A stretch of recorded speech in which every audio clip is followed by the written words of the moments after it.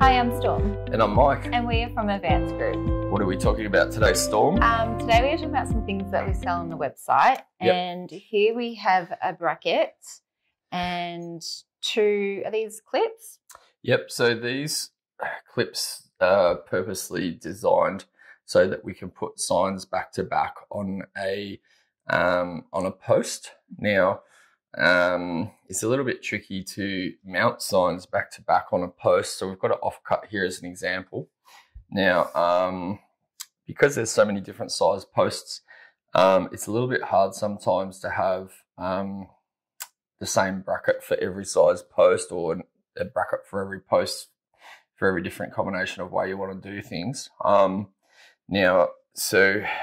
also some signs, they have to have a strut channel basically riveted onto the sign on the back, and that some people will call it a ribbing or strut or channel or uni-strut or whatever, but this is not uni-strut brand. It's this is a special aluminium strut channel, which is for signs that are wider than 750 mil wide, and more commonly seen in New South Wales than Victoria, and also other states as well. So there is a version of strut channel, which is, we call it a uni-strut channel, which is steel rather than aluminium, and we use that in Victoria. However, the aluminium can sometimes be used in Victoria as well. It's not a hard and fast rule, and sometimes we'll deliberately choose this, especially because we have to do back-to-back signs on a certain pole of a certain diameter. And so this video is about these clips that allow signs that have this strut channel riveted onto the back of the signs to be able to go back to back on a post, where it will have a neat and tidy look at the end of it and be able to last a long time in the elements, and basically be strong enough to hold those signs there. Yep. So what we're selling together here is the two clips and the two bolts. Yep. So generally you would need, if you're going to do signs back to back, and if you have the strut channel on the backs of the signs, you would need two of these clips that come with the two bolts per level of strut channel, because normally with the strut channel you have like multiple levels of the strut channel on the back of the sign. It's generally a sign that's fairly big, so the smallest that you might find, something like that, might be 800 mil, say square or round or something like that. But it could go all the way up to 1 meter, 1.2 meters, 2 meters, etc. When it comes to road signs, they need to be quite large sometimes for them to be able to be read from a distance and legible from that distance. So you get big letters, big words, big signs, and that's generally how these where you'll see the signs in this sort of format. What are these clips made out of? It's a galvanised steel. Yep. It's electroplated for corrosion resistance. Yep. Is there a way of demonstrating how this all goes together? Yep. Probably should have had another piece of strut channel for this video, but for the sake of this video, we'll show you how it works. So say for example, if you have a larger diameter pole than a normal one. Now this is not perfect for these clips, however, we can still demonstrate it. So you'll see the profile of this strut channel. It has a couple of fins in the middle, so it's like a U channel or C channel with a couple of fins there. Now this part of the clip can get slid into that part of the channel. And so if you have two of these in the channel there, then that gives you the ability to put some nuts. We've got special bolts and nuts. These are a cup head bolt. Some people might call them a coach bolt. Technically, I think you could probably use either term. There is this thing called a mushroom head bolt, but this is more commonly called a cup head bolt. Now, this is designed so that if, say, for example, we've got one piece of strut on one sign, on the back of one sign, then you'd have the other sign with the strut channel. So if we were to imagine that that's the other on the other sign, and into the channel on the other side, these cup head bolts can slide in here.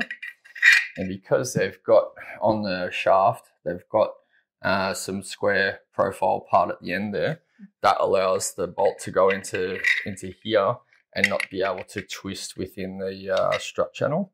And that way you are able to put the bolt, the thread of the bolt through the hole in the other side of this channel clip, and then do up the nut.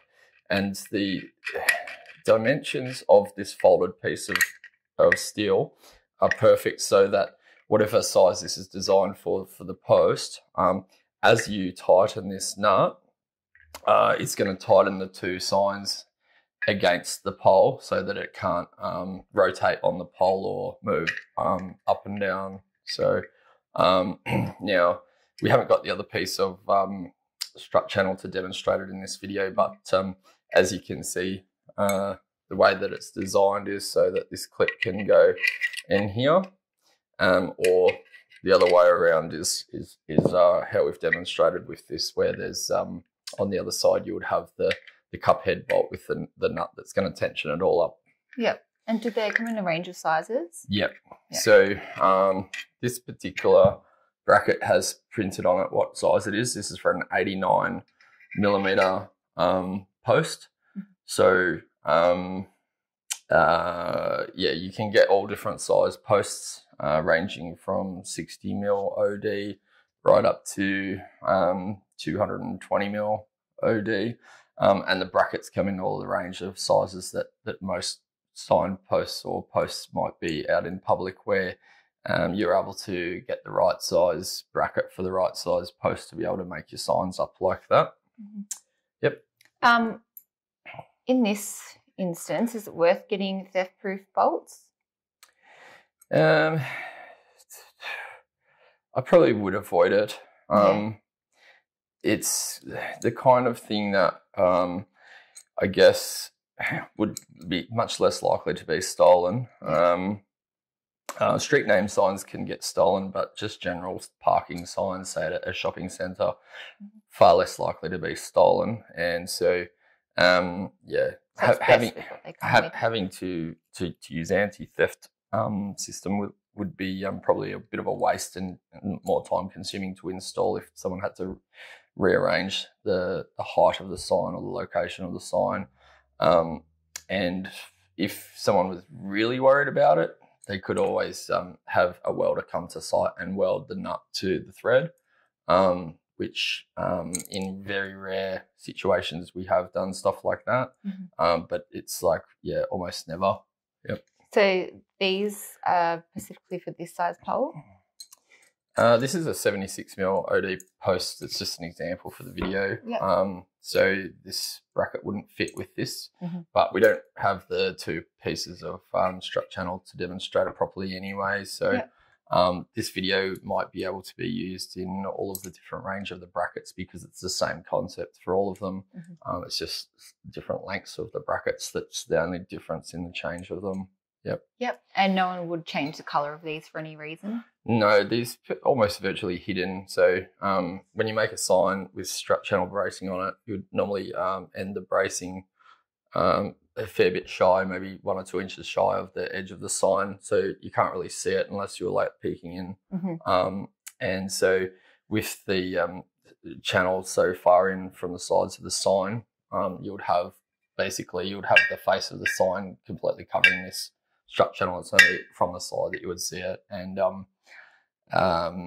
there's not really a whole number of great ways to put a sign onto a post neatly, unless the frame is made specially to hide the internal components, and that's a completely different sort of sign. You get people with gantry signs and things like that where it's made specially for for a high-end purpose, but this is more for like industrial use. Say, for example, just telling people it's an 8-hour car park or a 4-hour car park or a 2-hour car park at a shopping centre, or designated for, you know, Woolworths customers or Coles customers, etc. So typically it's just an industrial purpose sign component. Yep. I don't have any other questions. Yep. Anything else we can know about this? Not a lot. I think that's probably about it. So if you want to buy these clips, you can find them on our website. We call them back-to-back clips. And one unit would be the clip, the cup head bolt, and a nut. So for every level of strut channel, you would need 2. So just be aware when you're counting up, you know, how many pieces of strut channel on the backs of the signs. Make sure that you get enough brackets so that you're not caught short. If you're thinking that this is not one, this is one, basically. Okay. Yep. Yeah, so head to www.advancedscript.com.au, and if you like this video, you want to see more videos like this, you can hit like and subscribe. Thank you for watching. Thanks, bye.